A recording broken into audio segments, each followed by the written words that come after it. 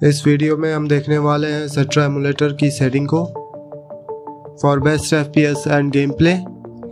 इसके लिए हमारे पास क्वाड कोर प्रोसेसर और 4 GB रैम होना चाहिए। 4 कोर का प्रोसेसर और 4 GB रैम। तो देखते हैं Citra एमुलेटर की सेटिंग को।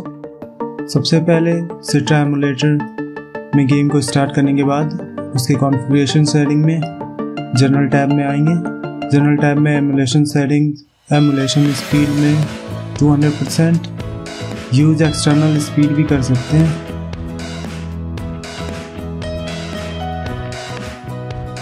अगर स्पीड लो है तो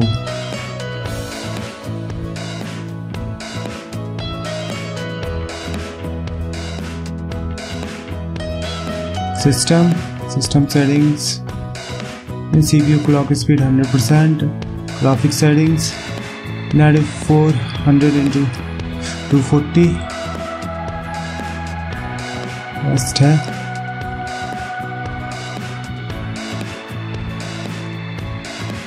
(3D mode of, screen layout side by side या लार्ज स्क्रीन, सिंगल स्क्रीन जो सूटेबल है। इट इज स्क्रीन अपराइट, इसकी ज़रूरत नहीं है। कलर चेंज कर सकते हैं।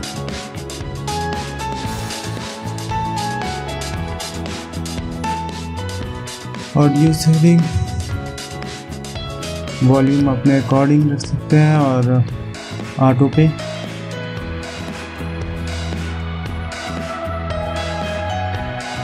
कंट्रोल सेटिंग्स ये हैं। कंट्रोल में जो आता है सेलेक्टेड है, तो फेस बटन्स के लिए button 0, 1, 2, 3, circle pad, shoulder buttons, directional pad,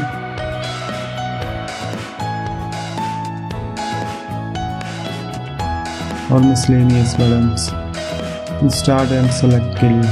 तो ये है Citra एमुलेटर की सेटिंग्स बेस्ट गेम प्ले और FPS के लिए।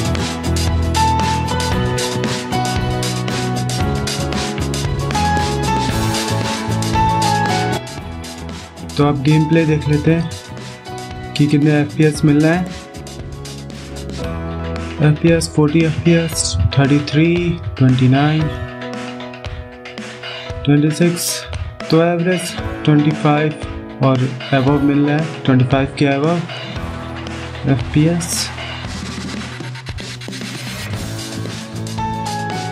प्लेएबल FPS है 36, 35 तो 30 to 40 FPS मिल रहा है और गेम प्ले भी काफ़ी स्मूथ है।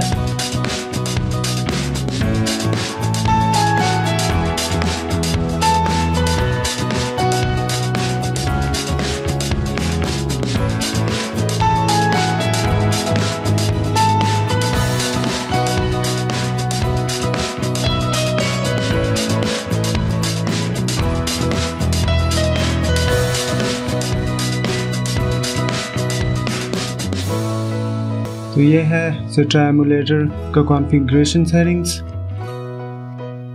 मिलते हैं नेक्स्ट वीडियो में।